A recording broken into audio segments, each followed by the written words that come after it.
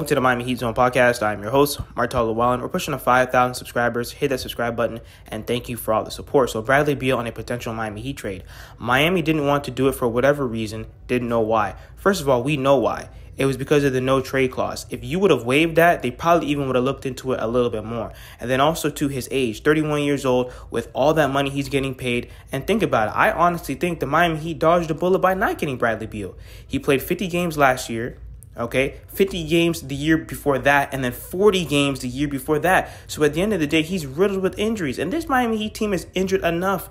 Bradley Beal missed a load of games last season. And at the end of the day, I think that Pat Riley, even though a lot of people were saying, why wouldn't you make the deal? He was so cheap, this, that, and the third. All Bradley Beal had to do was waive the no trade clause. You cannot handicap a team like that. We have to really sit back and think about this.